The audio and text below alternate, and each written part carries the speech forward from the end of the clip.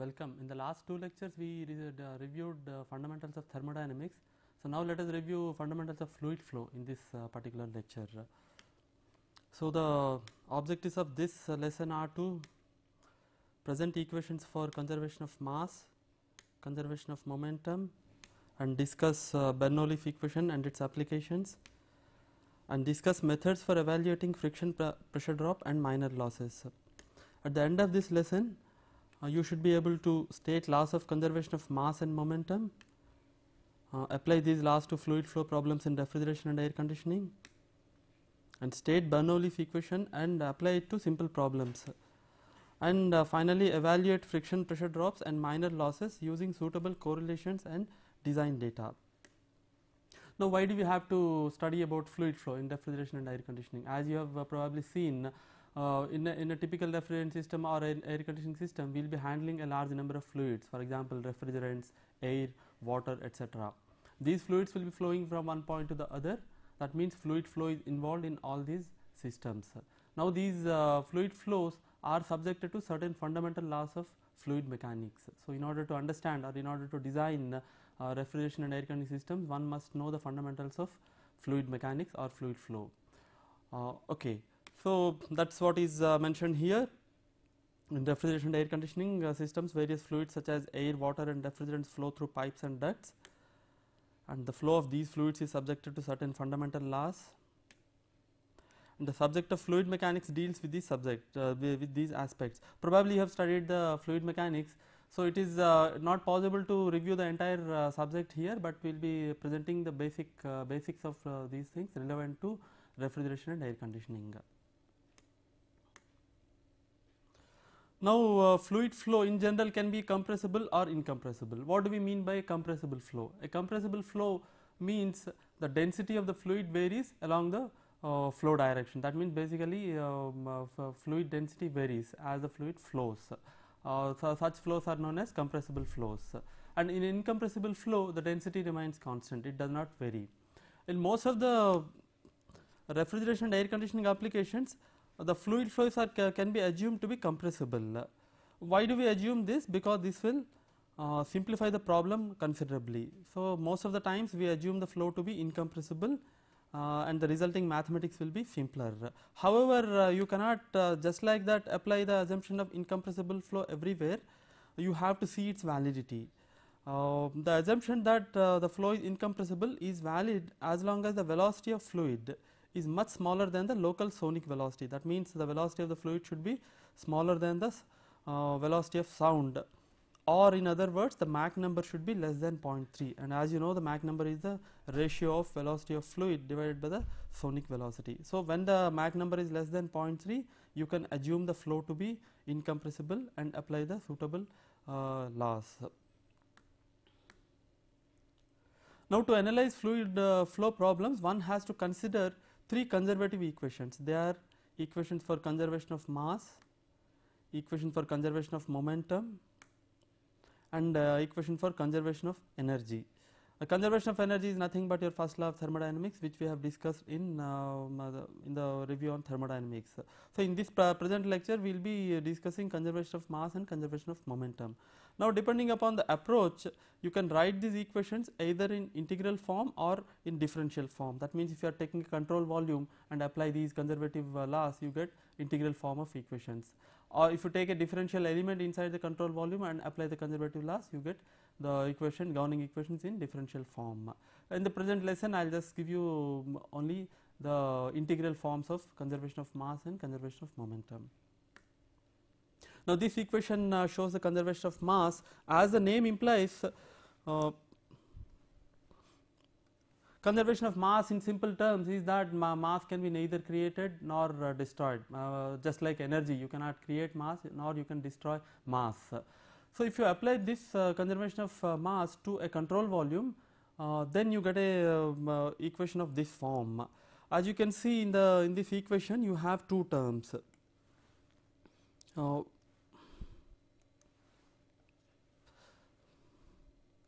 The first term here is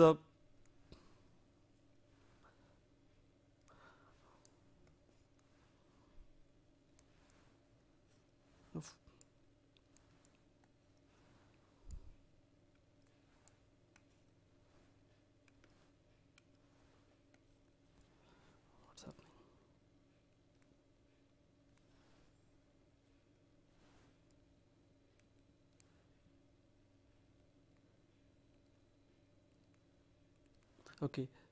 So, the first term here I am sorry is the rate at which the mass of the control volume is varying with time, that means time rate of change of mass of the control volume. CV stands here for control volume, and the second term is nothing but the net mass flux out of the control volume. So, the conservation of mass when applied to a control volume gives you two terms, two integral terms, since you are applying integral form. So, this first term accounts for the rate at which the mass of the control volume is varying with time, and the second term accounts for the net mass flux out of the control volume. In this equation, rho is the density, T is the time, and V is the velocity vector with reference to the control volume. Okay, and when the flow is steady, that means when the flow does not vary with time, this term will not be there. So, this equation boils down to conservation of mass for a steady flow situation. So, these equations are also known as continuity equations. So, basically for steady flows we will be having this kind of an equation. Now, if you apply this conservation of mass to a one dimensional steady flow through a duct, let us say that we take an arbitrarily shaped duct, and let us say that this is the control volume,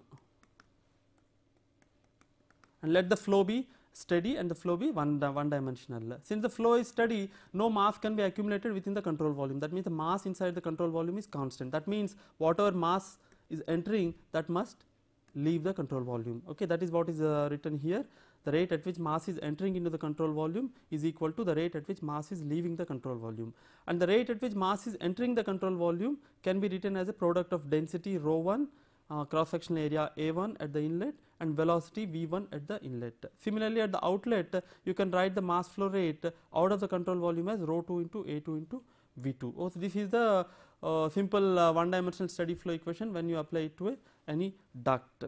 Now, if the density is constant, that means when rho 1 is rho 2 is rho, then you get a conservation of mass in a very simple form as A1 V1 is equal to A2 V2.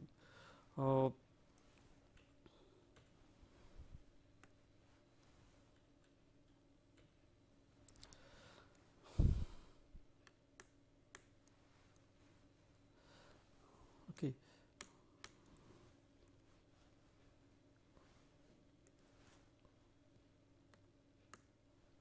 Right. So, for steady incompressible flow for a one dimensional situation, we get the conservation of mass equation as A1 V1 is equal to A2 V2. Now, when A1 is greater than A2, then the velocity V1 should be less than V2. This is what is known as a nozzle. That means the velocity increases in the direction of flow as the cross sectional area reduces in the direction of flow. This is what is known as nozzle. And when the reverse case, when A1 is less than A2, that means cross sectional area increases in the direction of flow, then obviously according to the conservation of mass equation, the velocity should reduce in the direction of flow, and this is what is known as a diffuser. Now, let us look at the conservation of linear momentum. This is nothing but a mathematical expression for Newton's second law applied to a control volume, and the general equation in integral form is like this.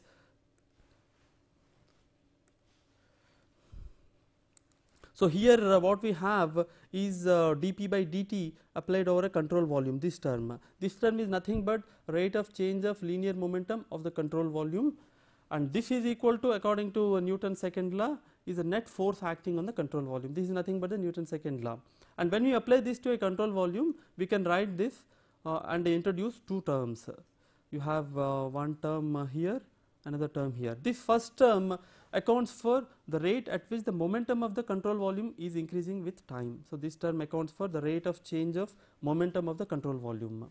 And the second term accounts for the net momentum flux out of the control volume. So, in simple terms, the conservation of linear momentum says that the net force acting on a system is equal to sum of the rate at which the momentum of the control volume is increasing plus net momentum flux out of the control volume. This is a vector equation, that means you can write this equation for different directions. For example, you can have linear momentum equation for x direction, linear momentum equation for y direction and z direction. So, this can be written in this form. The net force acting on the control volume can be split into sigma Fs plus sigma FB, where this is the sum total of all the surface forces, and this is the sum total of all body forces acting on the control volume. So finally the linear momentum equation boils down to sigma Fs plus sigma Fb is equal to the momentum rate of momentum change of the control volume plus net momentum flux out of the control volume.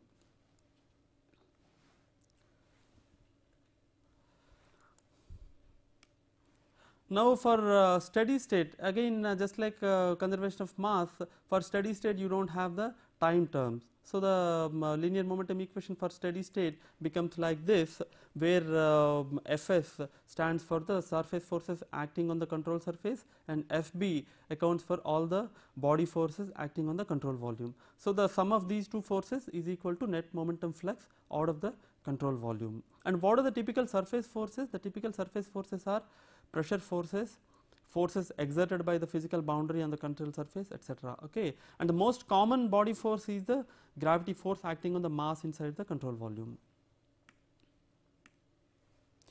Now some of the applications of linear momentum equation are force exerted by the fluid flow on nozzles, bends in a pipe, etc. That means we want to find out what is the force exerted due to fluid flow on nozzles and on the walls of the pipe and the bends, etc. Then you have to apply the linear momentum equation, and linear momentum equation is also applied to find the motion of rockets and the calculation of motion of rockets, and it is also applied for in water hammers, etc. Now let me give an example of the application of linear momentum equation. This is a very simple example. What we have here, okay, let me read the problem. We have here a straight rigid 100-meter long pipe through which water flows. Okay, so water flows through this pipe, and it has a diameter of 0.25 meter. Okay, so diameter of the pipe is 0.25 meter. It is rigid, it is horizontal, and it is 100-meter long. And the water enters at certain pressure and it leaves at a pressure that is equal to atmospheric pressure. That means here you have P2 is equal to 1 atmosphere. So basically the pipe discharges water into atmospheric pressure, and at a given instant the flow rate is 0.01 meter cube per second. That means the flow rate of water through the pipe at a given instant is 0.01 meter cube per second, but it increases at a rate of 0.1 meter cube per second square. That means the flow rate through the pipe is not constant, but it increases with time, and the rate at which the flow rate is increasing is equal to 0.1 meter cube per second. And we can assume the water to be incompressible, and we can also neglect frictional effects and take the density of water as 100 kg meter cube. And what we have to find out is what should be the pressure at the inlet, so that water under these conditions can flow through this pipe. So first what we do is we apply the conservation of mass. Even though here the flow is not steady, since we have a rigid pipe, a rigid horizontal pipe, and the water is incompressible, the mass of the control volume cannot change, because the volume of the control volume is constant. So the amount of mass within the control volume is constant at any given instant, so it does not change with time. That means whatever mass enters into the control volume must leave the control volume. Okay, so if you apply this, then you get the conservation of mass equation as A1 V1 is equal to A2 V2. That means and since the area is constant at every place, if it is a uniform cross section pipe, the velocity remains constant throughout the pipe. So this is basically the conservation of mass. Now let us apply conservation of linear momentum. As I have already shown, conservation of linear momentum says that the net force acting on the control volume, so this is the control volume here, I have shown the control volume by dashed line. The net force acting on the control volume consists of the sum total of all surface forces plus sum total of all body forces, and this is equal to the rate at which the momentum of the control volume is increasing plus net momentum flux out of the control volume. That means this term is nothing but at any given instant what is the difference between the momentum out of the control volume minus momentum entering into the control volume. That means momentum at this point minus momentum at this point. Now the mass flow rate is constant at any given instant, and the velocity at this point is same as velocity at this point. So their net momentum flux out of the control volume is 0. That means this term is 0 for this particular problem. And since we are neglecting frictional effects, and if since the pipe is also horizontal, there are no body forces also, so this term is also not there. Then the surface forces in x direction is simply because of the pressure difference at the inlet and the outlet. That means sigma Fsx is nothing but P1A minus P2A, that is equal to A into P1 minus P2, which is equal to pi d square by 4 into P1 minus P2. So this is the net force acting on the control volume in the x direction. So this should be equal to the rate at which the momentum of the control volume is changing. So the rate at which momentum of the control volume is changing is this, and here the small v is the momentum per unit area, okay, which I'm sorry, momentum per unit area, and this can also be written as, it is some kind of velocity, and this can be written as volumetric flow rate divided by the cross sectional area. That means v is equal to q by a. So if you substitute q by a for v, you get this equation, and if you integrate it over the entire volume, this dv is the differential volume, and the total volume of the pipe is equal to L into A. So this equation becomes d by dt q by a into rho LA, and A get cancelled.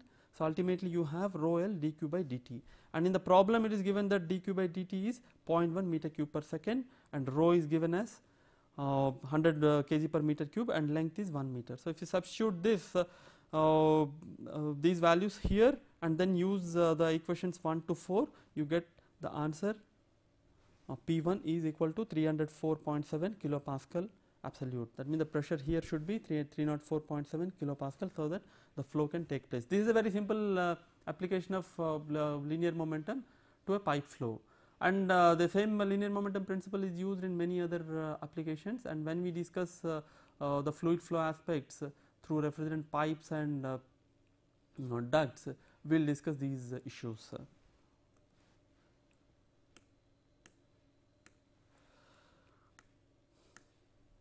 Now, similar to linear momentum, we can also write a conservative equation for moment of momentum or angular momentum. This equation is known as moment of momentum equation, and this states that the net moment applied to a system is equal to the rate of change of angular momentum of the system. This is known as the conservation of angular momentum, and this is very widely used in hydraulic machines such as pumps, turbines, centrifugal compressors, etc. Now let us look at one of the very important equations called Bernoulli's equation. This equation is applied in a wide variety of fluid flow related problems, and in it can be derived either from the momentum equation or from the first law of thermodynamics. That means either you can use the momentum equation or basically the Euler's equation, or you can also derive the same equation from first law of thermodynamics or conservation of energy equation. And this equation in simple terms relates pressure, velocity and elevation along a streamline, or pressure, velocity and elevation between any 2 points in the flow field. Now I am sure that you have studied about streamlines in fluid mechanics, but let me just give the definition of streamlines. Streamlines are the lines drawn through the flow field in such a manner that the velocity vector of the fluid at each and every point on the streamline is tangent to the streamline at that instant. That means streamlines are lines drawn through the flow field. If you take a point on the streamline and draw a tangent, that gives the direction of the velocity of the fluid at that point. So this is the basic definition of a streamline. Now the concept of streamline is very useful in describing a flow field in terms of speed and direction of flow. If you want to describe a flow field, as you know that it is a vector field, you have to specify both the magnitude and direction. So the concept of streamline is very useful for such a flow field description, and it can be shown from continuity equation that when the streamlines are very close to each other, that means the speed of flow is high. That means, or in other words, speed of flow is inversely proportional to the spacing between streamlines.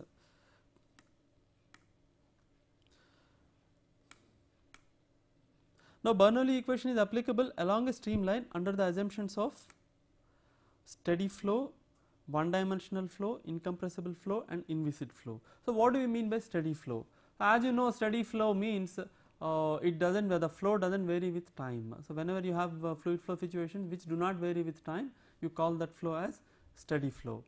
And what do we mean by one dimensional flow? One dimensional flow means properties vary only in one dimension. In the other two dimensions they remain constant. That means at any cross section the fluid properties remain constant. If you are talking about one dimensional flow in x direction, that means in y and z direction there are no variations in the fluid properties at any x. So, this is the meaning of one dimensional. And what do we mean by inviscid? Inviscid means the fluid should not have any viscosity. That means this is basically applicable to ideal fluids, because all real fluids have viscosity. So, the moment you say that it is applicable to inviscid flows, that means it is applicable to ideal fluids. And finally, incompressible. Incompressible, as we have seen, means that the density does not vary along the fluid flow direction. So, under these assumptions you can apply Bernoulli's equation to any 2 points on a streamline. And the Bernoulli's equation is also applicable to any 2 points of the flow field when the flow is irrotational in addition to one dimensional, inviscid, steady and incompressible. What it means is, if the flow is irrotational in addition to steady, incompressible and inviscid, then you can also apply Bernoulli equation to any 2 points in the flow field, it not necessarily on the same streamline. What do we mean by irrotational flow? Irrotational flow means the fluid particles do not undergo net rotation. So, that is what is known as an irrotational flow. Now, the Bernoulli equation is given by this expression. You can write it in different forms. For example, if you write it in the form of head, that means in the form of pressure head, velocity head, static head and total head, you get this kind of an expression. Here this term, as you can see, is known as pressure head, and this term is known as velocity head, and this term is known as static head. And here P is the static pressure, rho is the density and g is the acceleration due to gravity, and v is the velocity of the fluid, and z is the elevation with reference to a datum. So, basically what the Bernoulli equation written in terms of the head says that the pressure head plus velocity head plus static head between any 2 points in the flow field or between any 2 points on a streamline is constant. That means the total head is constant. You can also write this equation in terms of pressures. That means you can write this in terms of pressures as static pressure P, velocity pressure rho v square by 2 and pressure due to datum. So, Bernoulli equation when written for in terms of pressure states that the static pressure plus velocity pressure plus pressure due to datum, called as total pressure, remains constant under the assumption stated earlier.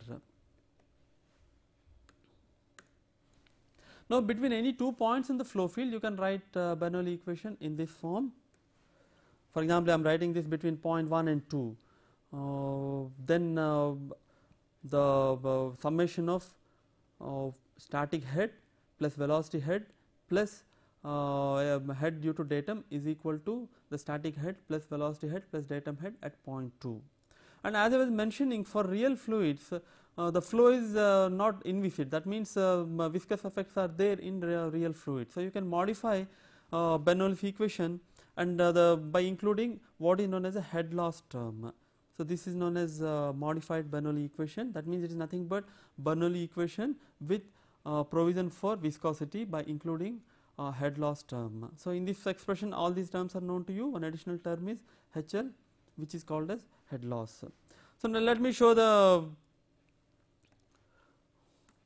pressure variation. Let us apply the Bernoulli equation to a pipe flow and let us see how the pressures are varying. Let us, what we have here is a uniform cross section pipe through which a fluid is flowing. Okay, and we would like to plot different pressures. Now, let us to start with, let us assume that the flow is inviscid. That means the fluid does not have any viscosity. Since the cross section area is same here, that means area at any point is same. So, if you apply continuity equation, at any point V is constant. So, velocity does not change along the length. Since velocity pressure is equal to rho v square by 2 and rho is constant here, the velocity pressure also will remain constant because V is constant. So, if you are plotting pressure, different pressures versus length, you find that for the velocity pressure you get a horizontal line. Okay, so, this is a line for velocity pressure, and if the fluid is ideal, then the static pressure also remains same. So, this is the static pressure line for the ideal fluid. Since the total pressure is summation of velocity pressure plus static pressure, the total pressure line is also horizontal. So, total pressure at any point is equal to velocity pressure plus static pressure, and it remains constant throughout the length. So, this is the application of Bernoulli's law to an ideal fluid. Now, what is the effect if viscosity is non-zero? That means the fluid is viscid or it has finite viscosity. For viscous flow, the velocity pressure still remains same, because from the continuity equation, velocity at any point should remain same. Okay, so this horizontal line applies to both inviscid as well as viscous flows. So, velocity pressure remains horizontal only. Then what happens to the static pressure? Static pressure continuously reduces in the direction of flow because of the viscous effects. That means there is a loss of static head due to viscosity. So, you see the a sloped dashed line for viscous flow. Okay. So, the total pressure is nothing but the summation of static pressure plus velocity pressure. So, and the velocity pressure is remaining constant and static pressure is reducing. So, the total pressure also reduces in a real flow, and this difference between the total pressure at the inlet minus total pressure at the outlet is nothing but your head loss. So, this is the application of Bernoulli's equation to a pipe flow. Now, let us say that we would like to maintain the same pressure at the inlet and as well as the outlet, and the flow is inviscid. That means we want to maintain P1 should be same as P2, and similarly static pressure at the inlet should be same as static pressure at the outlet, but the fluid is viscid, that means it has viscosity. Then how do we ensure this? So, whenever you have viscous flows, and if you want to have same pressures at the inlet or outlet, or if the inlet pressures are greater than the outlet pressures,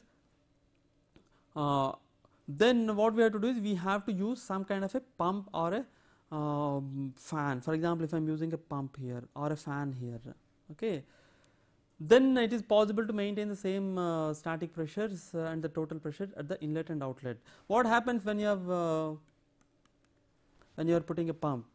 When you are keeping a pump or a fan in the pipe flow, the velocity pressure does not change, because the fan or pump does not increase the mass flow rate. So, velocity pressure remains same, but it increases the static pressure because it adds energy to the fluid. So, at the point where you have added the pump, the static pressure increases.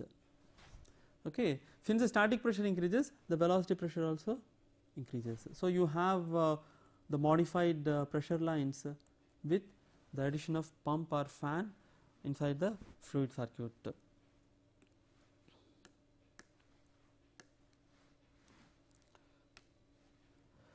Now, that is what is shown in this slide.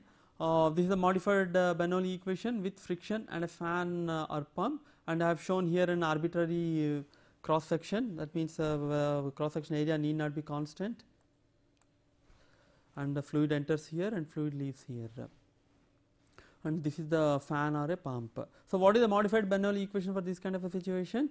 This is the modified Bernoulli equation, only the difference is this. So, this is nothing but the head gain due to the presence of the fan. If P1 is equal to P1 by rho z is equal to P2 by rho z, and V1 square by 2g is equal to V2 square by 2z, and Z1 is equal to Z2, then these terms get cancelled out, and you have Hp is equal to H loss. That means the head gain due to the fan should be sufficient to overcome the head loss due to friction. Now, what is the power required to drive the fan or pump under the case discussed just now? So, this equation gives what is the power requirement when you are using a fan or a pump. This again is derived by using Bernoulli's equation, and what we have here, this m dot is nothing but the mass flow rate of the fluid, and this is the head loss, and this is the static pressure at the outlet, static pressure at the inlet. V2 square minus V1 square is the difference divided by 2 is the difference in velocity pressures at the outlet and inlet, and this is the difference in the datum heads. And here eta fan is the efficiency of the fan. That means if the fan has some inefficiency, then you have to take that into account. So, this expression gives you the fan power required or pump power required. So, you can by applying Bernoulli's equation, you can find out what should be the motor capacity to drive the fan or pump. Now, let us apply this Bernoulli equation to a very simple case.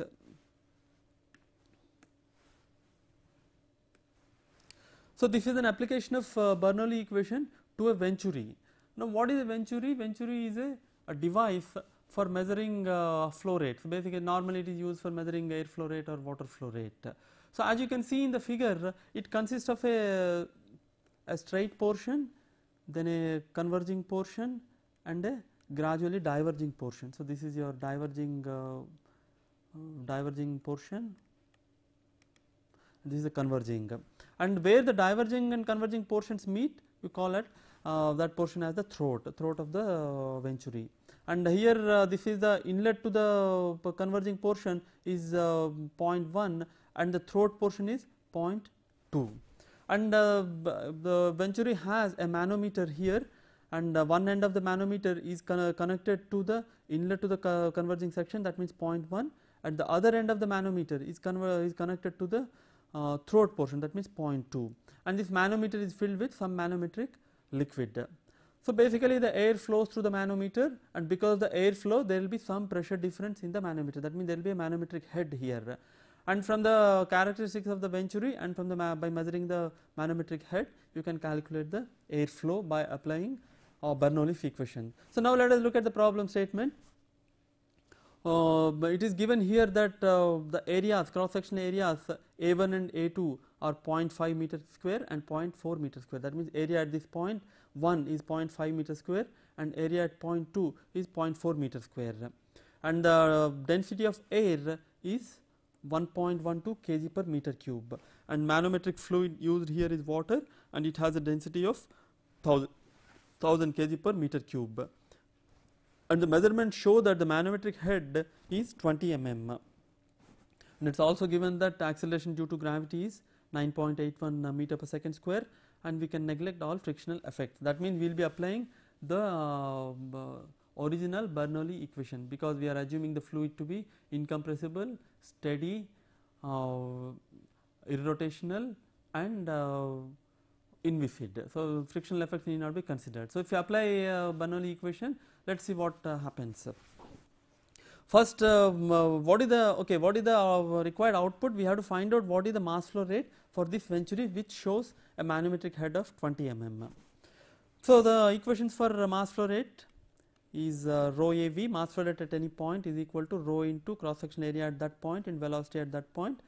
So, you can write this expression for mass flow rate, and from continuity equation nothing but conservation of mass equation, A1 V1 is equal to A2 V2, because we are assuming the fluid to be incompressible. So, rho A at any point is constant. So, from this equation you get that A1 V1 is equal to A2 V2, or velocity at the point 2, that means velocity at the throat can be expressed in terms of the areas, cross sectional areas at the throat and at the inlet to the converging section, and the velocity at the inlet to the converging section. So, V2 is equal to A1 by A2 into V1.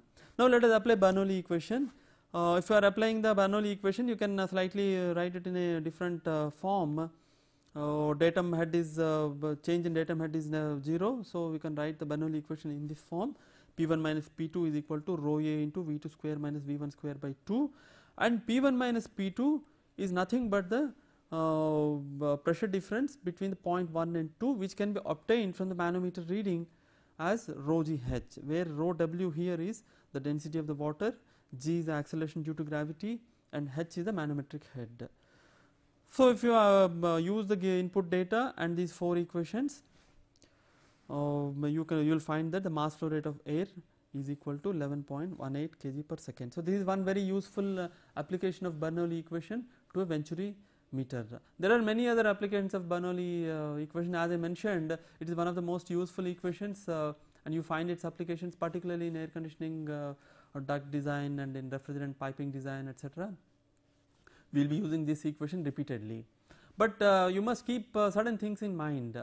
Even though Bernoulli equation is very useful, you must be aware of the assumptions under which the Bernoulli equation is valid.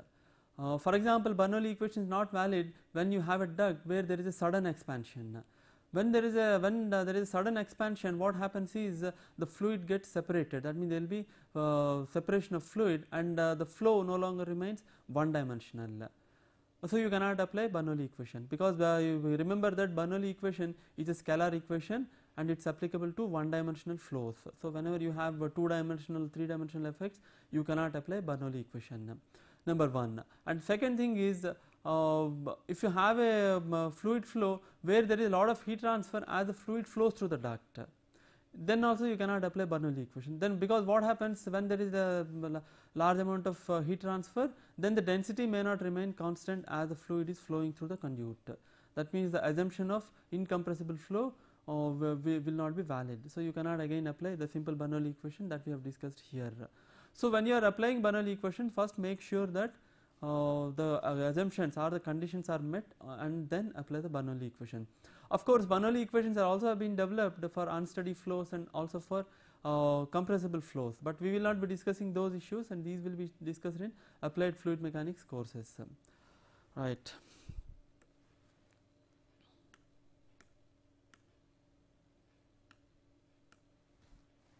Now let us look at the evaluation of pressure loss during fluid flow. We have seen that generally in one of the most common problems or common requirements in the design of an air conditioning duct or in the design of a refrigerant piping or in a chilled water piping is to find the capacity of the motor or capacity of the pump. What should be the power consumption, or what is the power consumption of the pump, so that you can select a suitable motor for the pump or the fan. So you have seen from the modified Bernoulli equation in the presence of viscous effects and a fan that the pump power depends upon the mass flow rate, and it depends upon the inlet and outlet pressures, velocities and datum heads, and the friction losses, that means the head loss. So if you want to find out what is the power requirement, you must know what is the head loss. Okay, and normally in any given problem, the mass flow rates is an input, and the pressures and velocities are also inputs. So if you know the head loss, then you can find out the power input. So a key problem here is to find out what is the pressure drop as the fluid flows through a conduit. Now the loss in pressure is due to fluid friction and turbulence, change in fluid flow cross sectional area, and abrupt change in fluid flow direction. That means the fluid undergoes pressure loss due to these three effects: friction and turbulence, change in fluid flow cross sectional area, and abrupt change in fluid flow direction. A pressure loss due to friction and turbulence is known as frictional pressure drop, and pressure drop due to change in cross sectional area and abrupt change in fluid flow direction is known as minor loss. That means frictional losses, all losses due to friction and turbulence are known as frictional pressure drops, and losses due to change in cross sectional area and change in direction are known as minor losses.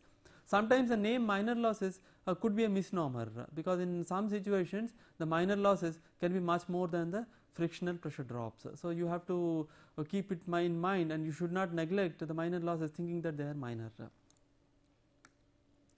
Now the frictional pressure drop.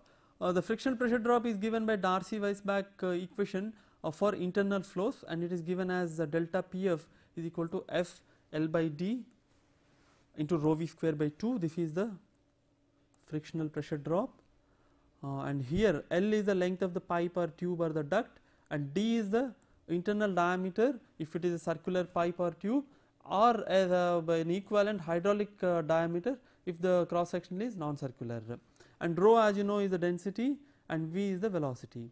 So if you know the density, velocity, length, diameter, and this factor, then you can find out the frictional pressure drops. Now what is this factor F? Factor F is known as Darcy friction factor. It is a non-dimensional factor, and it depends upon Reynolds number and relative roughness of the internal surface. Now what is Reynolds number? I am sure that again you studied about Reynolds number in your course on fluid mechanics, but let me just give it for the sake of completion. Reynolds number is a dimensionless number that quantitatively relates the viscous and inertial forces, and whose value determines the transition from laminar to turbulent flow. So basically you have to keep it in mind that this is a dimensionless number, and it relates viscous and inertial forces, and its value determines whether the flow is laminar or turbulent. We will see little later what is mean by laminar or turbulent flow. And mathematically Reynolds number is expressed as Re is equal to rho Vd by mu, where rho is the density, V is the fluid velocity, and D is a length length scale parameter. If it is a tube or circular tube or pipe, D is the diameter. If it is a non-circular tube or pipe, D can be could be a hydraulic diameter. And if it is a flat external flow, that means the flow is taking place over a flat plate or something like that, then D can be the length. And mu here is the dynamic viscosity. So Reynolds number is nothing but rho Vd by mu.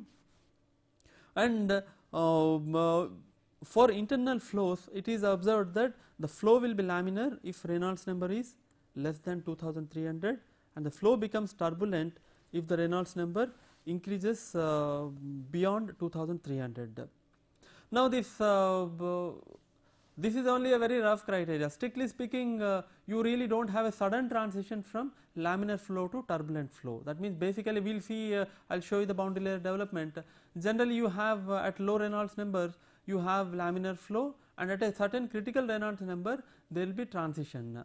So that means the flow changes from laminar to a transition flow, and the transition flow continues to a certain extent, and beyond a certain Reynolds number the flow becomes turbulent. That means you have laminar flow, transition regime and turbulent regime.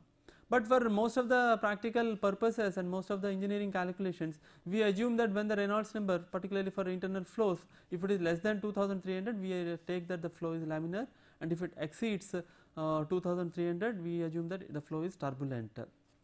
But in advanced heat transfer and fluid mechanics problems, the transition region is also concerned. But as far as our refrigeration and air conditioning calculations are concerned, you may take the transition Reynolds number or critical Reynolds number as 2300 for internal flows. One more thing is that it is possible by carefully controlling the fluid flow conditions and all to extend the critical Reynolds number. That means you can have laminar flow even at Reynolds number as high as say 10,000 or 20,000 under carefully controlled conditions. So this critical Reynolds number and the number 2300 is a rough guideline. It is not a fixed number or anything. So we have I have mentioned that the Darcy friction factor is a function of Reynolds number and relative roughness of the internal surface. So let us look at a few cases. For fully developed laminar flow, the Darcy friction factor is given by 64 divided by the Reynolds number. That means for fully developed laminar flow, the friction factor is independent of the roughness of the surface, if it is only a function of the Reynolds number. And for fully developed turbulent flow, the correlation given here is known as Colebrook and White correlation. This is a Colebrook and White correlation, and it relates the friction factor with the roughness and the Reynolds number.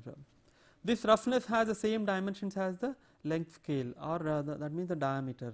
So this equation is a very popular equation, and it is known as Colebrook and White equation for the fully developed turbulent flow. One thing you can notice here is that to use this equation you have to use an iterative procedure, because f occurs both on the left hand side as well as on the right hand side. So you have to use the trial and error iterative method to find out f.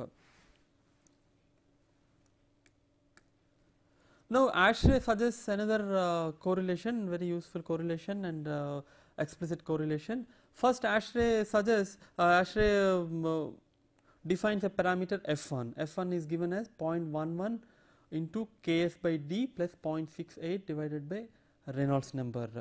So this factor is defined first, and if this factor is less than 0.018, then f1 is equal to friction factor f.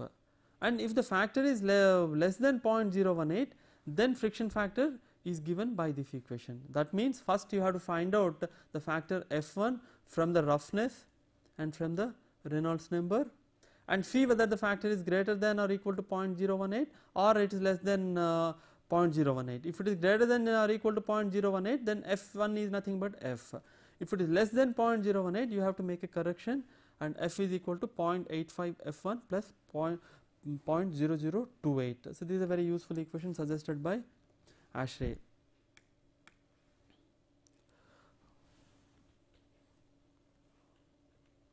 Now I was talking about laminar flow and turbulent flow. Let me just explain laminar and turbulent flow and what do we mean by fully developed flow. Let us say that we have a flat plate over which fluid is flowing. So at this point you have what is known as a free stream, and this fluid comes in contact with a solid surface at this point. Let us say that at this point x is 0. So at this point the fluid comes in contact with the solid. Once the fluid comes in contact with the solid, what happens? Let us consider real fluids. That means let us say that the fluids have finite viscosity. As you know, viscosity is one of the transport properties of the fluid, and when a real fluid comes in contact with a, let us say, a stationary surface, then the velocity of the fluid adjacent to the stationary surface will be same as that of the stationary surface. That means the velocity next to the solid surface will be same as the solid surface temperature, solid surface velocity. And if the solid surface is stationary, solid surface velocity is 0, that means the fluid layer adjacent to the solid surface will be having a 0 velocity. That means velocity at this point will be 0. Okay, so suddenly the velocity changes from the free stream velocity to 0 velocity on the surface. Once the velocity is 0, you have to satisfy the continuity equation. That means a velocity profile will develop. The velocity profile will develop because of viscous effects. Since the velocity here is 0, the fluid layer on the surface will try to hold the fluid layer adjacent to it. That means it will try to decelerate the fluid that is adjacent to the layer, and that layer will try to decelerate the fluid that is flowing adjacent to it. So like that a velocity gradient develops, and that is what is shown here. So gradually velocity gradient develops, and at a certain point the velocity will be same as the free stream velocity. Again let us say that this is the free stream velocity. This is free stream on the plate, and this is the free stream velocity on the plate. Let us say that u infinity on the plate. Okay. So what basically has happened is, because of the presence of the solid surface, a velocity gradient has developed in this region, and the region in which the velocity varies from 0 to the free stream velocity is known as a boundary layer. That means this is known as a boundary layer. So because of the presence of a surface and because of the viscous effects, a boundary layer develops whenever the fluid comes in contact with a solid surface. Okay. Now initially this boundary layer will be laminar. So what do you mean by laminar? Laminar flow means the fluid particles will be flowing in layers or in lamina, and any mixing is only due to molecular motion. That means in laminar flow mixing between fluid layers is purely because of molecular motion, and there is no bulk mixing.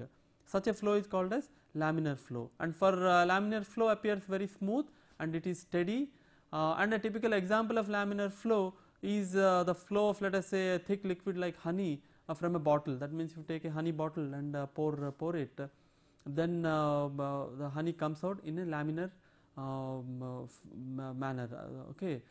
And laminar flow is generally encountered when the Reynolds number is small. So at low Reynolds number you generally have laminar flow. So in this particular case, to start with, we have laminar region, and for this particular case we define Reynolds number in terms of the length scale. That means the local Reynolds number is defined as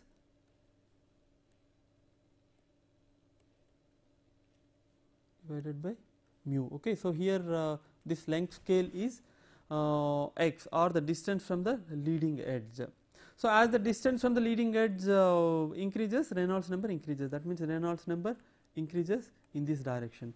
So to start with, we have a laminar region where the Reynolds number is small, and as I said, at certain critical Reynolds number the flow changes from laminar to transition. So you have a transition regime here. So transition regime continues to certain extent, and again at certain point flow transition takes place to turbulent region. So you have turbulent flow. So, to start with, you have laminar region, you have a transition region and a turbulent region.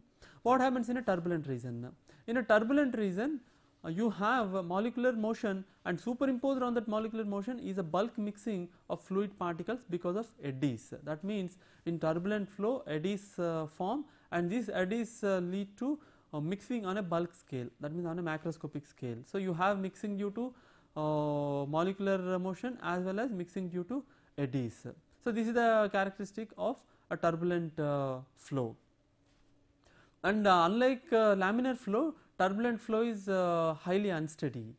And a typical example of a turbulent flow is, let us say that you have a water tap and you have opened the tap fully, then water comes out in a very haphazard and random irregular manner, and that is an example of turbulent flow. And you slowly close the water tap, then water becomes more and more regular, and at very low flow rates the flow becomes very smooth. That means you have a laminar region. So, this is how you can change the laminar region to turbulent region by changing the velocity in this case or Reynolds number.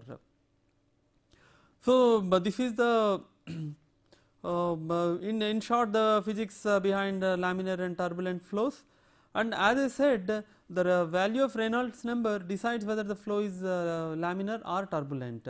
And for internal flows, I mentioned that if the Reynolds number is less than 2300, you have laminar flow, and if it is greater than 2300, you may consider that as turbulent flow. This is only a guideline. And for fluid flow over flat plate, that means the example that I have shown just now, the critical Reynolds number is totally different. So, for flow over a horizontal plate, the flow will be laminar as long as the Reynolds number is less than 5 into 10 to the power of 5. This is again a guideline. So, as long as Reynolds number is less than 5 into 10 to the power of 5, we assume the flow to be laminar, and if it exceeds 5 into 10 to the power of 5, we assume the flow to be turbulent.